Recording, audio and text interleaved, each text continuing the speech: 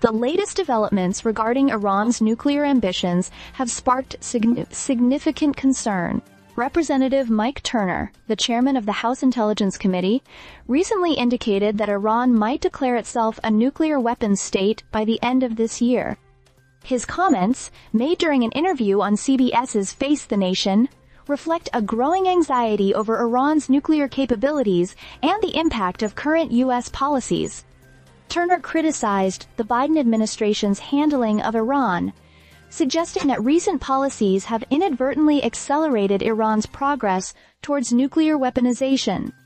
He mentioned that ongoing reports suggest Iran could make such a declaration by December. This potential escalation represents a critical issue for U.S. foreign policy, as it challenges the long-standing effort to prevent nuclear proliferation in the region. During the interview, Turner was asked about any recent changes in Iran's stance on its nuclear program. While he acknowledged that the possibility of Iran declaring itself a nuclear state exists, he clarified that this declaration has not yet been made. Turner's remarks also included a defense of former President Donald Trump's approach to Iran. Trump, who withdrew the U.S. from the Obama-era Iran nuclear deal in 2018, had previously emphasized his administration's strategy of maximum pressure on Tehran.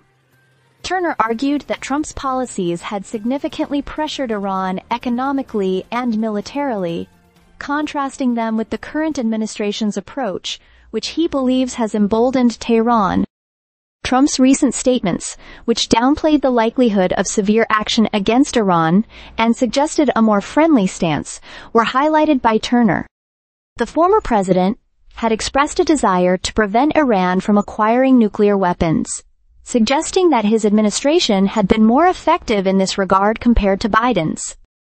In the context of these geopolitical tensions, experts have weighed in on the likelihood of Iran making such a declaration. Some analysts argue that the current U.S. political climate, including the uncertainty surrounding the presidential election, might incentivize Iran to act swiftly. They speculate that with President Biden's term winding down and the possibility of a different administration taking office in the near future, Iran might seize this moment to assert its nuclear status.